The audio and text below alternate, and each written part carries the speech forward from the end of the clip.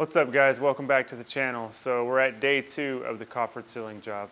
I guess it's technically day 3 because we did a lot of prep the first day.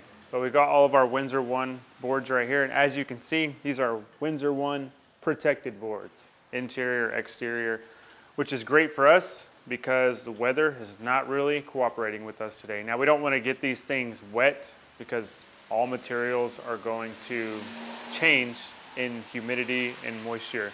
So I had them protected with this tarp right here on the way over here, and they're going to be good to go. We're set up in the garage here. You know, we can't wait for this weather to cooperate. The show must go on, and it just feels better having these treated boards to work with. So this is our half perimeter board right here. You can see it has this 31-degree angled cut on it, and that's so it can hug to the drywall tighter. So that's what that is. Now, where these boards are going to join in the corners, you're going to have one that's to this wall with that bevel, and then one that's to that wall. So it'd be just like this. Now, what we want to do, what we want to accomplish is to get these boards where they're flush on the install. So we've been thinking about this. I know you guys have seen us, you know, kind of put these pieces in and pocket hold assemblies, but that's just not going to work for what we're doing today. There's too many things that could go wrong, and it's just, it would be a big monstrosity. We'd need like 2 extra people to help us do this.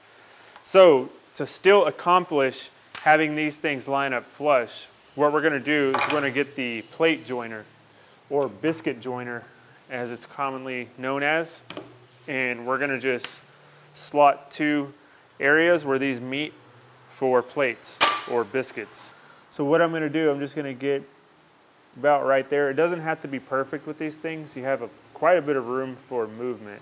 So I'm just going to get right about there and then make the slot.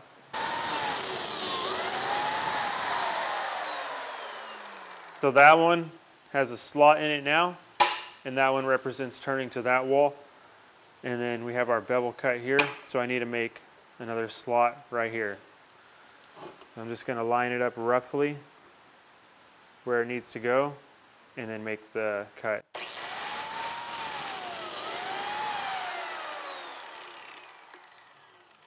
And for those of you who've never seen one of these before, basically it has this spring action, and when you push it up against the workpiece, you see that blade come out.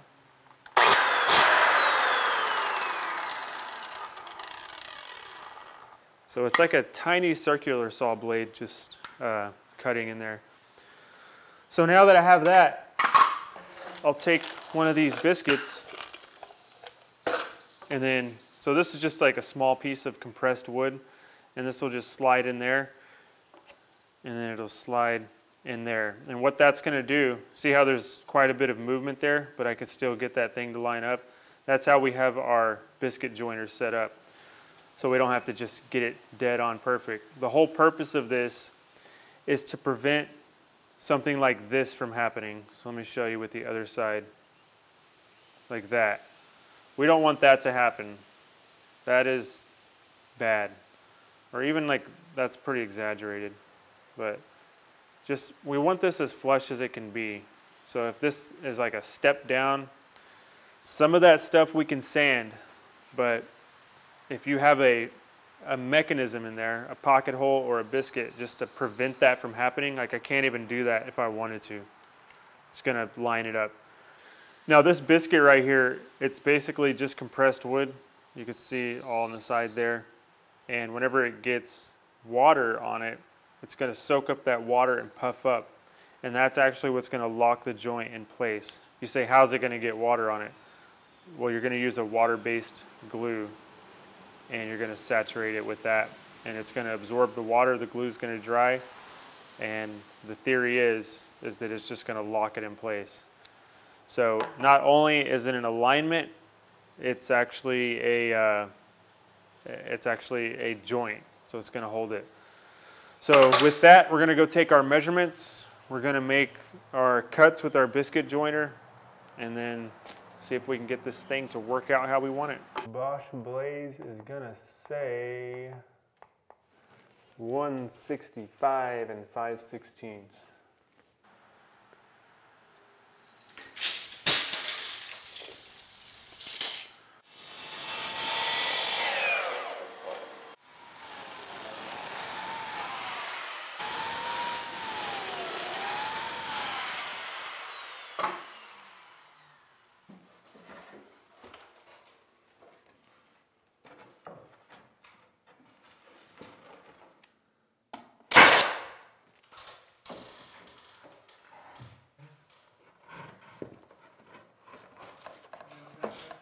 Yeah, that's perfect. How's your alignment? Good?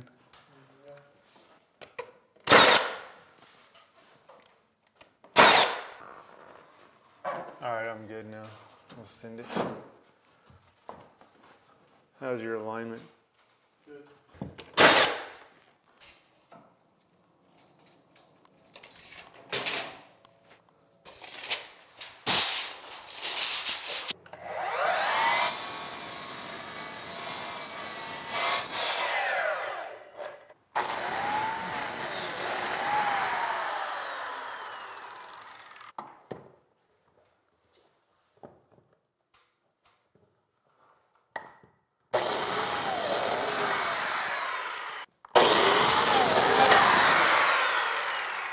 With this glue bot, I can actually inject the slot like that. And then I'll go ahead and throw some all over this as well.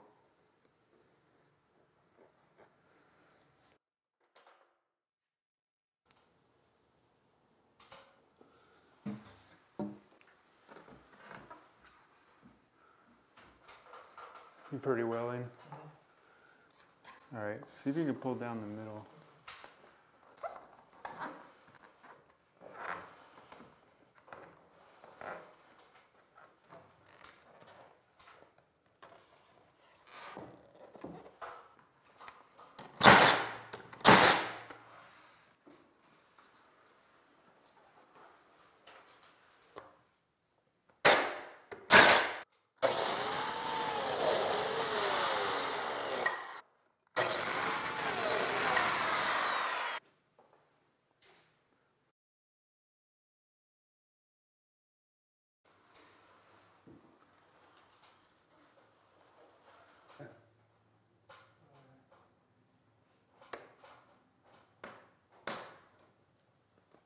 We're in. Yeah. Let me slide over there. If you keep that pressure on it, I'll slide over there and get that fixture lined up. Ooh, I don't have to do anything. It's really good. Yeah. So now that we have all of our long boards in going in this direction, we need to get the short ones going in this direction. And I mentioned earlier with these biscuits, you kind of need some clearance. So we can do it with the long ones because you can flex it, you kind of get that pinch fit. But with these shorter ones, obviously that board is just not going to flex. If it's a small board like this one, you're not going to be able to bend this thing. There's just no way. The longer it is, the easier it is to bend. So we can't really depend on flexing it in and getting the clearance for those biscuits, but we've come up with something that's going to work. And it may be, you may think it's over-engineered or overkill, but I don't, because we could just put our blocking up there and nail both of these boards to it, and it'll align them, it really will. But there's really no space for glue, and we can't really just throw glue on the edge of these primered boards. It's not really gonna stick too well. So we're still gonna do the biscuits, but we're gonna do something a little bit different. And it actually worked. We experimented with it right here, but I'll show you what we're gonna do. We're gonna take this board, I'll show you guys. I'm gonna clamp this thing right here.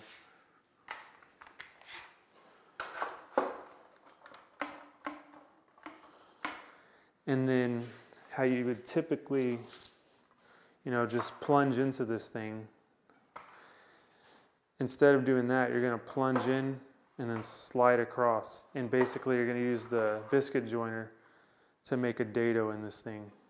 So it actually works. So I'll show you how it's done.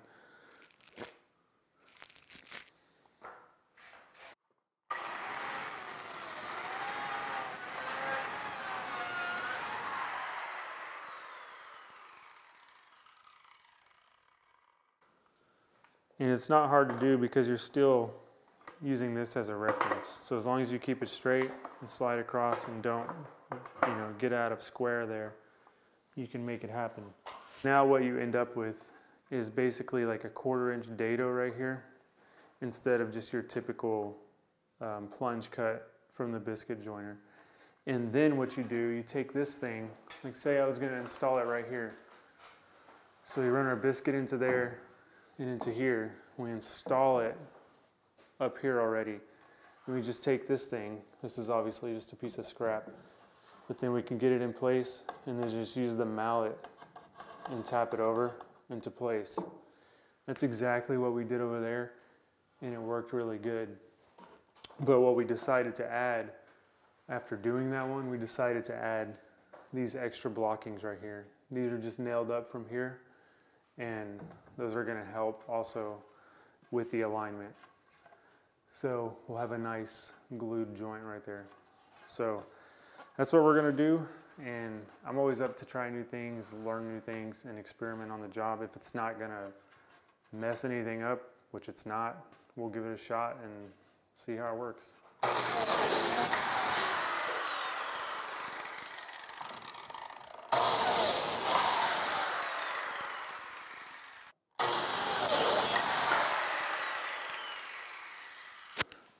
So now that we have all of those slots cut for the biscuits up here, we're gonna go ahead and take all of our measurements for the inside here, which pretty much should be all the same.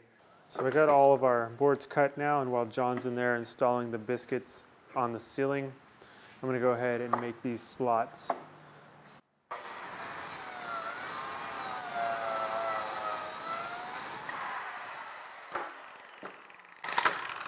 And remember, this biscuit that's gonna be in here, it's gonna expand and it's gonna hold those two boards together. So it's not just an alignment tool, although it is very much known for that.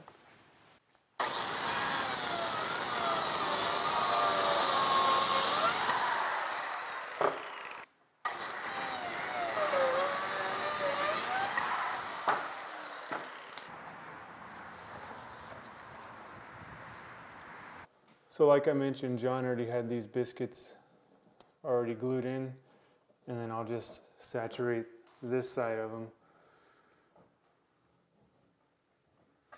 And then the theory goes, we slide this in, and I'll just use this mallet and tap it into place.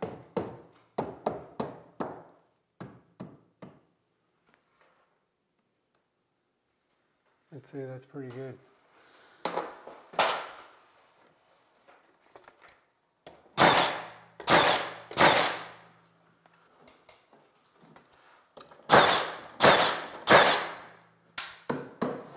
So that thing's gonna be good to go.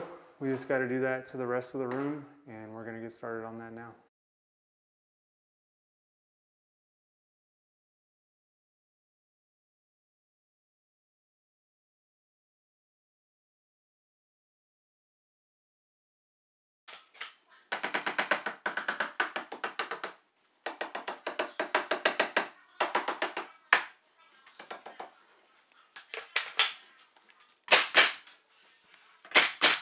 So there you have it. We have all of these bottom boards installed for the box beams on the coffered ceiling. John is actually filling the nail holes already and getting that going. So we're getting some of this prep work done. And we're actually gonna call it a day here. I'm gonna tack up 2 samples for her to look at, the customer, and she's gonna make a decision on reveal. She's actually not here right now. So we'll tack up 2 samples with different reveals, and she's gonna tell me which one she wants in the morning. And I think we're making some good progress on this. The rest of this is just wrapping these coffers with the 1x6, setting the proper reveal, and then wrapping it with crown. Very pleased with this job. It's looking great. All right, so that's gonna do it for this part of the project and for this video. We're gonna come back tomorrow, finish trimming this thing out, set our proper reveals with all this 1x6 Windsor 1 over here and that primed colonial crown right there, and knock this thing out. It's going really good so far, and yeah, couldn't be happier with the progress. So thank you for watching, and we'll catch you guys on the next one, which will be doing everything I just said. See ya. Oh yeah, and if you're still here, anybody have any idea what all this is? It rained today, but it hadn't rained in months. And this has been on my truck for like a week. Now the only thing I can think of is I got these new wheels and tires. It's all stock sizes. I didn't want to raise up the truck. I considered it, but it's just expensive, and yeah, it's not gonna happen. I really like the height of the truck. Super easy to get things in and out of it. So this is staying here, although I am gonna have some really sweet upgrades coming up on this. It is gonna be insane. So stick around for that. I'll do a whole truck video. But yeah, when you get new wheels and tires, why would this, what is all this? It's crazy. I don't get it. It's up here, it's on the other side, and it's over here. It looks like some kind of overspray. The only thing I can think of is just like rubber residue from these things. So who knows? But anyways, let me know if you have any idea in the comments. I'll catch you guys later.